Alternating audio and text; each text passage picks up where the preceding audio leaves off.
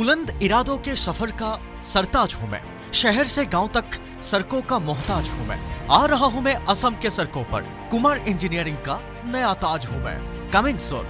Kumar engineering, we understand your need. News headlines আগবঢ়াইছে Sigma's Everyday Spices।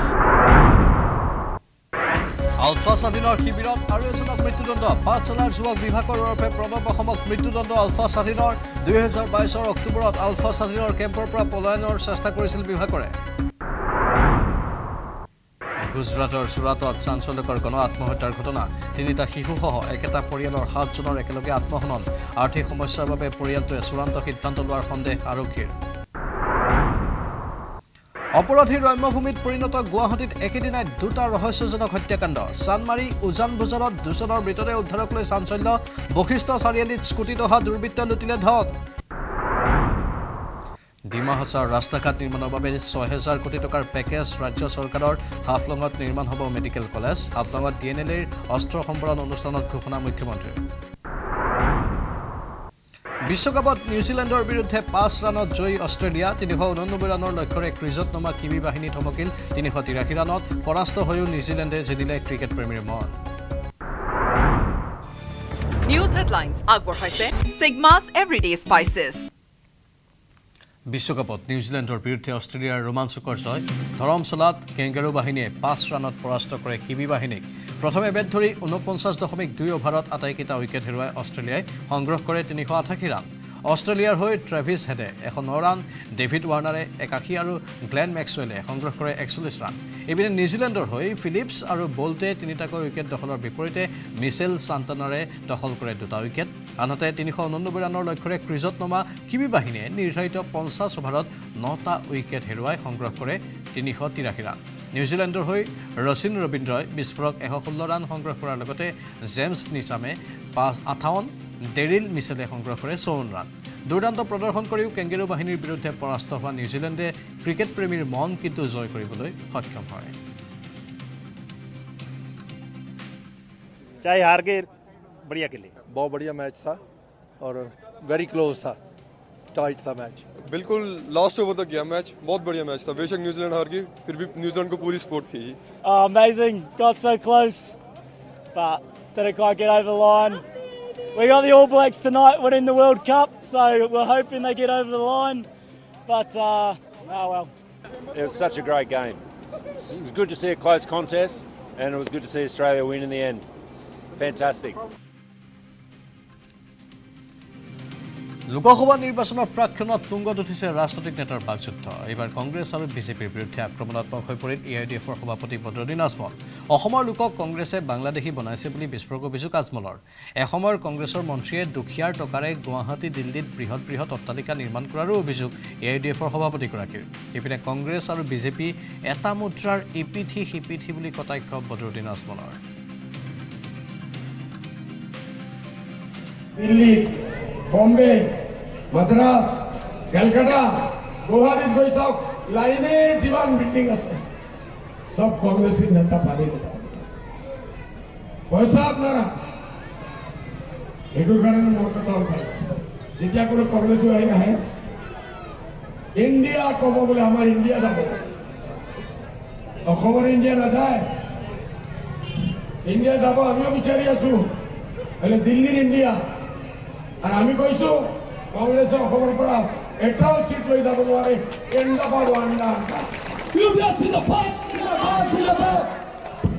আমি election অফিসত 3টা seat লৈ ধুবুৰী নম্বৰ 1, বলেন নম্বৰ 1 ধুবুৰী, নম্বৰ 1 ধুবুৰী, বলেন না কি নম্বৰ 1 ধুবুৰী, 1 নম্বৰ আছে না ধুবুৰী? উঠাও, হাত উঠাও, বলনা শিখো, নইলে আপনারা বাংলাদেশ পাঠাইবে। এই কংগ্রেসে বাংলাদেশ পাঠাইবে। 1 নম্বর ধুবড়ি, 2 নম্বর করিমগঞ্জ, 3 নম্বর নগাঁও। এই 3টা সিট UDF এইবার জিতবো ইনশাআল্লাহ। জিতিয়া আমরা দিল্লিত গিয়া ইন্ডিয়া গঠবন্ধনে আমরা 3টা সিট হাদিয়া দিতে পারি। আজি লক্ষ্মী পূজা ৰাজ্যৰ ভিন্ন প্ৰান্তৰ লগতে তেজপুৰতো ধন ঐশ্বৰ্যৰ দেৱীক আৰাধনা ভক্তসকলৰ। তেজপুৰ মাজগাঁও পাঁচআলিত অৱস্থিত লক্ষ্মী মন্দিৰত ভক্তই পূজা কৰে লক্ষ্মী পূজাৰ লগত সংগতি ৰাখি অনুষ্ঠিত কৰা হয় ভাওনা তেজপুৰৰ পৰা অধিক জনাব সাংবাদিক হেমন্ত কুমাৰ নাথে ধন আৰু ঐশ্বৰ্যৰ অধিষ্ঠাত্ৰী দেৱী লক্ষ্মীৰ আজি পূজা আৰু মই বৰ্তমান উপস্থিত আছোঁ তেজপুৰৰ মই মাজগাঁও পৰিৱেশ দেখুৱাব বিচাৰিছোঁ আৰু মাজগাঁও জাতীয় শ্বহীদ বাকৰিৰ সমীপৰ যি পাঁচআলি সেই পাঁচআলিত অৱস্থিত যি স্থায়ী লক্ষ্মী মন্দিৰ সেই লক্ষ্মী মন্দিৰত এই মুহূৰ্তত পূজা অব্যাহত আছে আৰু স্থানীয় যিসকল লোক প্ৰতিগৰাকী লোক ওলাই আহিছে তেওঁলোকে এনেদৰে ধূপ চাকি জ্বলাই লক্ষ্মীৰ ওচৰত তেওঁলোকে প্ৰাৰ্থনা মাগিছে এইবেলি 18 সংখ্যক বৰ্ষত ভৰি দিছে আৰু লক্ষ্মী পূজাৰ লগত সংগতি ৰাখি নিশালৈ ইয়াত এখন ভাওনাও অনুষ্ঠিত হ'ব আৰু এই মুহূৰ্তত দেখি আছোঁ আমি পৰিৱেশ স্থানীয় লোকসকল আহিছে আৰু এনেদৰে পূজাৰ বাবে তেওঁলোকে পূজা অৰ্চনা আগবঢ়াইছে আমি স্থানীয় লোক আছে তেওঁলোকৰ পৰা আমি জানিবলৈ চেষ্টা কৰিম কি ক'ব এইবাৰ কিমান সংখ্যক এইবাৰ পূজা অনুষ্ঠিত কৰিছে হয় প্ৰথমতে মই আপোনালোকৰ এই সংবাদ মাধ্যমৰ জৰিয়তে সমূহ অসমবাসী ৰাজ্যলৈ আমাৰ ধনৰ অধিষ্ঠিত দেৱী মা লক্ষ্মী পূজাৰ শুভেচ্ছা সকলোকে জ্ঞাপন কৰিলোঁ আমাৰ এই মাজগাঁৱত স্থিত এই লক্ষ্মী মন্দিৰত এইবাৰ আমাৰ এইটো 18তম আমাৰ লক্ষ্মী উৎসৱ আমি পালন কৰি আছোঁ গতিকে প্ৰতি বছৰে আমাৰ ইয়াত স্থানীয় ৰাইজৰ সহযোগিতাত আৰু আমাৰ বিশেষকৈ আমি নাম উল্লেখ কৰিব লাগিব বিচিত্ৰ তামুলী ডাঙৰীয়া তেখেতৰ নেতৃত্বত এই লক্ষ্মী পূজা ভাগি মানে উদযাপন কৰা হয় গতিকে সকলো ৰাইজে ইয়াত আমাৰ এই চৈধ্য চুবুৰী ৰাইজে একত্ৰিত হৈ মা লক্ষ্মী আৰাধ্যা দেৱী আমাৰ ধনৰ তেখেতৰ প্ৰতি আমাৰ প্ৰণিপাত জনাওঁ আৰু আমি আজিৰ দিনটোতে আমি মা লক্ষ্মীক যাতে পোহৰৰ সকলো ঘৰলৈ কঢ়িয়াই আনে তাৰ বাবে আমি প্ৰাৰ্থনা জনাওঁ এই পূজাভাগ 18 বছৰ ধৰি হৈ আহিছে আৰু এই পূজাভাগ ইয়াত পতাৰ কাৰণে আমাৰ ওচৰৰ স্থানীয় ওচৰ পাজৰৰ যিখিনি লোক তেওঁলোকৰ মনত যিটো উৎসাহ পূজা পতাৰ প্ৰতি সেইটো দেখিও আমাৰ ভাল লাগে আৰু দেৱীক পূজা কৰিবৰ কাৰণে আমি ইয়াতে একত্ৰিত হওঁ আৰু বিভিন্ন লোক আছে বাইদেউ পূজা কৰিছে হয় পূজা এখন পূজা আজি বহুত বছৰৰ পৰা এনেকৈ চলি আছে প্ৰায় 2003 চনত হয় 18 বছৰ পৰা পূজা এনেকৈ চলি আছে পূজাৰ পিছতে ভাওনা হয় ভোগ খোৱা হয় আৰু গোটেই ৰাইজে বুলিয়ে ক'ব পাৰি আৰু গোটেই ৰাইজে এই পূজাখন ধুনীয়াকৈ চলাই নিয়ে সম্পূৰ্ণৰূপে আমিও ইয়াতে আহোঁ আনফালে গুৱাহাটী মহানগৰীতো লক্ষ্মী পূজাৰ ব্যাপক আনন্দ উল্লাস হাউকুচি লক্ষ্মী মন্দিৰত নিশাৰ ভাগতো ভক্তই ভিৰ কৰিছে হাউকুচি লক্ষ্মী মন্দিৰৰ পৰিৱেশ কিছু দেখুৱাইছোঁ আমি এয়া হৈছে লক্ষ্মী পূজাৰ আনন্দ হাউকুচি লক্ষ্মী মন্দিৰত বহু লোকৰ ভিৰ হৈছে নিশাৰ ভাগতো পূজা তাত সুন্দৰভাৱে চলি আছে অধিক জনাব সাংবাদিক উৎপল হালৈ আজি ধনৰ অধিষ্ঠাত্ৰী দেৱী লক্ষ্মী পূজা আৰু ৰাতিপুৱাৰে ভাগৰ পূজা ৰাজ্যৰ বিভিন্ন প্ৰান্তৰ লগতে সমগ্ৰ অসমত চলিছে ধনৰ অধিষ্ঠাত্ৰী দেৱীৰ পূজা আৰু এই মুহূৰ্তত আমি উপস্থিত আছোঁ মহানগৰীৰ হাউকুচিৰ ঐতিহাসিক লক্ষ্মী মন্দিৰত আৰু এইবাৰ 129 সংখ্যকত ভৰি দিছে তেখেতসকলে যিহেতু ব্ৰিটিছৰ পূৰ্বৰে পৰা তেখেতসকলে লক্ষ্মী পূজা ভাগ কৰি আহিছিলে এইবাৰো তেখেতসকলে বিভিন্ন কাৰ্যসূচী ৰাখিছিলে সৎ কীৰ্তন আছিলে সমান্তৰালভাৱে যদি চোৱা যায় যি নাট্য দলে ভাওনা পৰিৱেশন কৰিব সমান্তৰালভাৱে যিসমূহ তেখেতসকলৰ বড়ো সমাজৰ ৰীতি নীতি আছে সেই ৰীতি নীতি অনুসৰি প্ৰত্যেকবাৰে তেখেতসকলে পালন কৰি আহিছে আৰু এইখন বড়ো সমাজ আছে তেখেতসকলে প্ৰতিবাৰৰ দৰে এইবাৰো সাজু হৈছে আৰু তেখেতসকলৰ কি কি বৰ্ণাঢ্য কাৰ্যসূচী আছে সেই বিষয়ে জানিবলৈ চেষ্টা কৰিম কি কি কাৰ্যসূচী আছে আপোনালোকৰ আমাৰ কাৰ্যসূচী প্ৰথম কাৰ্যসূচী আমাৰ পাৰ হৈ গ'ল এতিয়া আমাৰ নিশা যাত্ৰা ৰাজাপাৰাৰ ঢুলীয়া নাট্য দলৰ নাট পৰিৱেশন কৰিব কিমান বছৰ হ'ল এইবাৰ আমাৰ ইয়াত 129 বছৰ হ'ল ব্ৰিটিছৰ আগৰে পৰা আছে বড়ো সমাজে কৰি আহিছে বড়ো সমাজে ইয়াত আন বেলেগ সম্প্ৰদায়ৰ মানুহ নাছিল গতিকে আমাৰ বড়োবিলাকে যিমানখিনি আমাৰ গাঁৱত প্ৰত্যেক ঘৰে ঘৰে 600-500 অৰিহণা তুলি আমি এই পূজাটো পাতোঁ বছৰে পাতোঁ আৰু বিষয়ববীয়া আছে তেখেতসকলৰ পৰা জানিবলৈ চেষ্টা কৰিম দাদা কিদৰে আয়োজন কৰা হৈছে যিহেতু ব্ৰিটিছৰ পূৰ্বৰে পৰা এইখন পালন কৰি আহিছে ধন্যবাদ যে আমাৰ আপোনালোকে যিহেতু আহিছে আমি বড়ো সমাজৰ ফালৰ পৰা আপোনালোকৰ নিউজ লাইভ আৰু News18ক আমাৰ আপোনালোকৰ পৰিয়ালবৰ্গক যে আমাৰ বড়ো সমাজৰ পৰা আন্তৰিক শুভেচ্ছা তথা ধন্যবাদ জনাইছোঁ যিহেতু আমি নৱপ্ৰজন্মৰ ব্যক্তি হিচাপে আমাৰ ককাহঁতৰ দিনৰ পৰাই মানে অতি মানে তেওঁলোকৰ দিনত অতি কষ্টৰে তেওঁলোকে এই অনুষ্ঠানটো পূজাৰ লগতে এখন সভা আকাৰে এই অনুষ্ঠানটো উদযাপন কৰিছিলে গতিকে তেওঁলোকে বহু কষ্টৰ মাজতো তেওঁলোকৰ মানসিকভাৱে তেওঁলোকে এই অনুষ্ঠানৰ প্ৰতি ইমানে তেওঁলোকে আন্তৰিকভাৱে শক্তিশালী আছিলে আৰ্থিকভাৱে দুৰ্বল হ'লেও তেওঁলোকে কিন্তু মানসিকভাৱে বহু শক্তিশালী আছিলে এই বয়সস্থ যিবিলাক জ্যেষ্ঠ মানুহ আছিলে আমি সৰুতে দেখিছোঁ তেওঁলোকে আগৰ পৰাই বহু উলহ মালহেৰে দুদিনীয়া কাৰ্যসূচীৰে এই অনুষ্ঠানটো পাতি আহিছিলে গতিকে পৰম্পৰাগতভাৱে আমিও এই অনুষ্ঠানটো জীয়াই ৰাখিবৰ কাৰণে চেষ্টা কৰিছোঁ বহুত আৰ্থিকভাৱে আমি এই মন্দিৰটোৰ অলপ পিছপৰা হ'লেও তথাপিতো আমি আগন্তুক দিনত আৰু আগলৈকে ভাল ধৰণৰ এই পূজাখন উদযাপন কৰি এই অঞ্চলটোৰ এই লক্ষী মন্দিৰৰ প্ৰতি আকৰ্ষিত লগতে উজ্বলাই তুলিবৰ কাৰণে আমি অপ্ৰাণ চেষ্টা চলাই আহিছোঁ মুঠতে চৌদিশে লক্ষ্মী পূজাৰ ব্যাপক আনন্দ আৰু এইখিনিতে সময় হৈছে বাণিজ্যিক বিৰতিৰ ভাৰতৰ গৌৰৱ গোটেই বিশ্বতেই ইয়াৰ সন্মান ষ্ট্ৰং মানে মাইথান ষ্টীল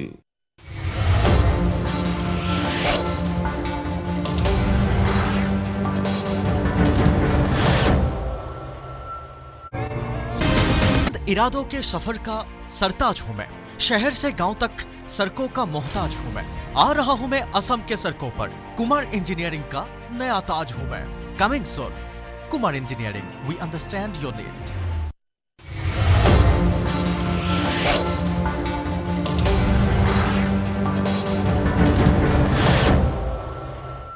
পুনঃস্বাগতম এতিয়া মিজোৰামত বলিছে নিৰ্বাচনী গৰম বতাহ বিধানসভা নিৰ্বাচনৰ প্ৰাক্ষণত অবৈধ শ্ৰমিকৰ বিৰুদ্ধে অভিযান মিজো ছাত্ৰ সংগঠনৰ সহযোগত চলিছিল আৰক্ষীৰ অভিযান এই অভিযানত গ্ৰেপ্তাৰ কৰিছে ৭৯ গৰাকী অবৈধ শ্ৰমিকক পৰ্যাপ্ত নথিপত্ৰ নথকাৰ অভিযোগতে গ্ৰেপ্তাৰ কৰা হৈছে শ্ৰমিকসকলক মিজোৰামৰ খবৰ আমি জনাইছোঁ যেহেতু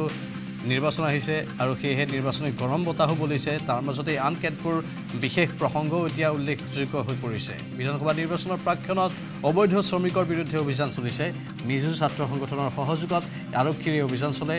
এতিয়া এই অভিযানত ৭৯ গৰাকী অবৈধ শ্ৰমিকক চিনাক্ত কৰা হৈছে পৰ্যাপ্ত নথি নাই তেওঁলোকৰ লগত চানমাৰীত মৃতদেহ উদ্ধাৰৰ ন তথ্য সন্মুখলৈ আহিছে বস্তাৰ ভিতৰত উদ্ধাৰ হোৱা মৃতদেহটো সমকামীৰ যুৱতীৰ পোছাক পিন্ধি থকা অৱস্থাত উদ্ধাৰ হয় মৃতদেহটো তৃতীয় লিংগৰ সংঘাতত হত্যাৰ সন্দেহ আৰক্ষীৰ মৃতদেহটোৰ ডিঙিত কেইবাটাও আঘাতৰ চিন আছে চোকা অস্ত্ৰৰে হানি খুচি হত্যা কৰিলে দুৰ্বৃত্তই হত্যা কৰি বস্তাত ভৰাই মৃতদেহ পেলাই দিছিল নলাত অসম অভিযান্ত্ৰিক প্ৰতিষ্ঠানৰ সমীপৰ নলাত উদ্ধাৰ হয় মৃতদেহ মৰণোত্তৰ পৰীক্ষাৰ বাবে মৃতদেহ জিএমচিএইচলৈ প্ৰেৰণ কৰা হয় হত্যাকাৰীৰ সন্দেহত আৰক্ষীৰ অভিযান অব্যাহত আছে হত্যাকাণ্ডৰ লগত ধন দাবীৰ ঘটনা জড়িতৰ সন্দেহ কৰা হৈছে গুৱাহাটী মহানগৰীত একেদিনাই আজি লক্ষ্মী পূজাৰ দিনটোতে দুটাকৈ মৃতদেহ উদ্ধাৰ কৰা হৈছে এফালে তৃতীয় লিংগৰ মৃতদেহ উদ্ধাৰ বা সমকামীৰ মৃতদেহ উদ্ধাৰ আনফালে এজন ড্ৰাগছ আসক্ত যুৱকৰো মৃতদেহ উদ্ধাৰ কৰা হৈছে আজিৰ দিনটোতে আৰু আজি মৃতদেহ উদ্ধাৰ হৈছে এই দুটা মৃতদেহক লৈ তীব্ৰ ৰহস্যৰ সৃষ্টি হৈছে এফালে এজন সমকামীৰ মৃতদেহ উদ্ধাৰ হোৱা বুলি কোৱা হৈছে সেই যিজন বিশেষ ব্যক্তি তেওঁক তৃতীয় লিংগৰ সংঘাতৰ ফলতে মৃত্যুমুখত পৰা বুলি সন্দেহ কৰা হৈছে যেহেতু মৃতদেহৰ ডিঙিত কেইবাটাও আঘাতৰ চিন স্পষ্ট ৰূপত আছে আৰু স্থানীয় লোকসকলে এই ক্ষেত্ৰত প্ৰতিক্ৰিয়া প্ৰকাশ কৰিছে চানমাৰীত উদ্ধাৰ হয় সেই মৃতদেহটো বস্তাৰ ভিতৰত থৈ দিয়া হৈছিল মৃতদেহটো কিন্তু কোনে এই কাম কৰিলে নিশা কিমান সময়ত এই ঘটনা সংঘটিত কৰিলে তাক লৈ বহুকেইটা প্ৰশ্ন উত্থাপন হৈছে আশে পাশে থকা চিচিটিভিসমূহ বৰ্তমান পৰীক্ষা কৰি আছে আৰক্ষীয়ে আমাক খবৰ পালে ইয়াতে ৰঙা বস্তাত কিবা এটা পৰি আছে যিটো অভিযান্ত্ৰিক মহাবিদ্যালয়ৰ কাষৰ যিটো গলিটো ইয়াতে আমাৰ পুলিচ টিম আহিছে আহি পেলাই আমি খোলাৰ আগতে যিখিনি যাৱতীয় নিয়ম আমি সেইখিনি কৰিলোঁ ডগ স্কোৱাড আহিলে CID টিম আহিছে ফৰেনচিক টিম আহিছে আৰু চিভিল ডিউটি মিনিষ্ট্ৰীটো আহিছে তাৰপিছতে প্ৰপাৰ প্ৰচিডিউৰ আমি ফ'ল' কৰি পেলাই ইনকুৱেষ্ট কৰা হ'ল ইনকুৱেষ্ট কৰাৰ সময়ত আমি গম পালোঁ যে স্পেচিয়েল জেণ্ডাৰৰ হয় মানুহজন আমি আইডেণ্টিফাই কৰিব আমি ট্ৰাই কৰি আছোঁ অতি সোনকালে আমি আইডেণ্টিফাই কৰিম আৰু প্ৰিলিমিনাৰী তদন্তত আমি গম পাইছোঁ ডিঙিত জখম আছে আমি ছাছপেক্টেড মাৰ্ডাৰ বুলি ধাৰণা কৰিছোঁ আমি তদন্ত অব্যাহত ৰাখিছোঁ আমি অতি শীঘ্ৰে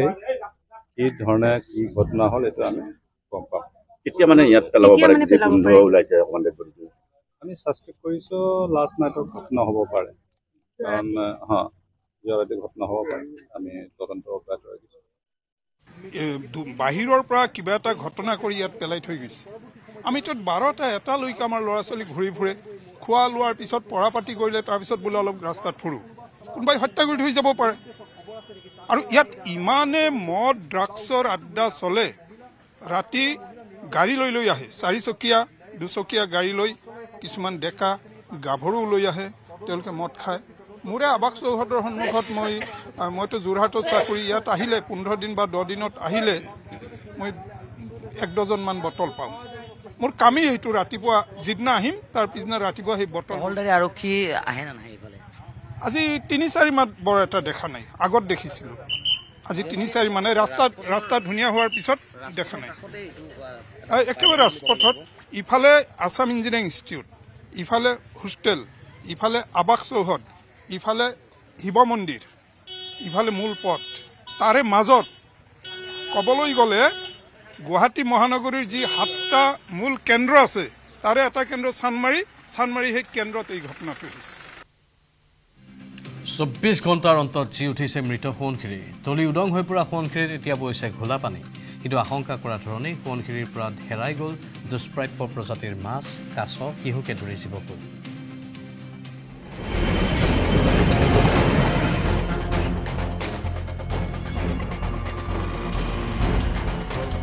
হঠাৎ শুকাল সোৱণশিৰি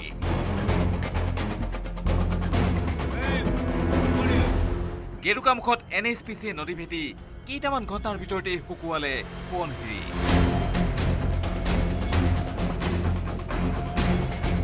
আশংকা কৰাৰ দৰে সোৱণশিৰিৰ জৈৱ বৈচিত্ৰ্যলৈ নামিল ভংগী প্ৰতিবাদমুখৰ গেৰুকামুখ প্ৰকল্পৰ মুখ্য প্ৰৱেশদ্বাৰ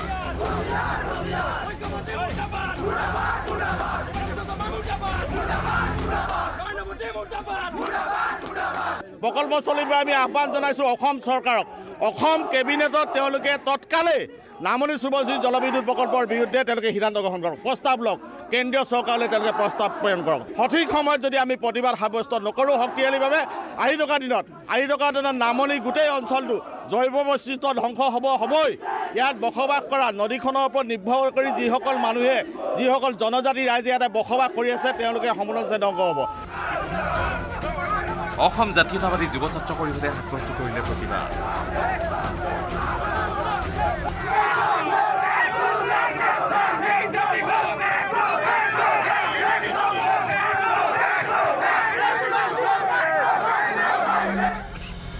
মাত্ৰ কেইটামান ঘণ্টাৰ ভিতৰতে সোৱণশিৰি নদী শুকুৱাক লৈ উদ্বিগ্ন বিৰোধীও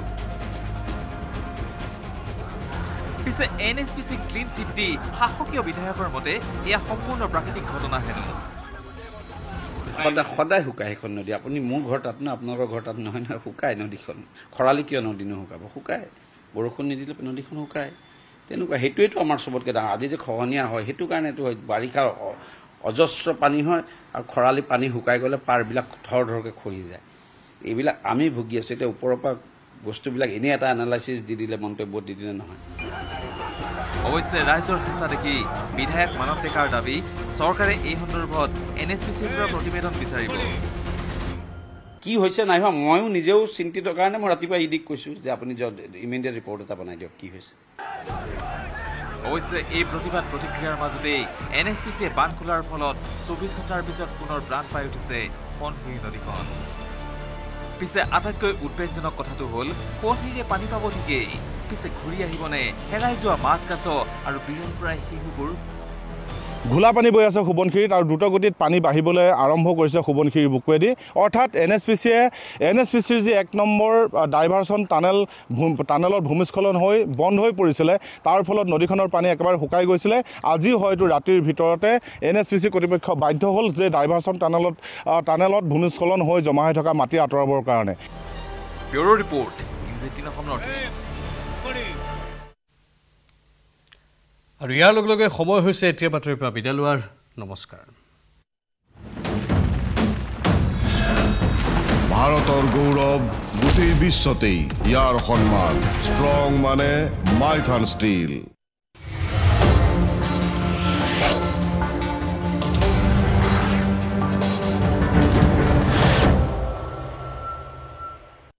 বাতৰিয়া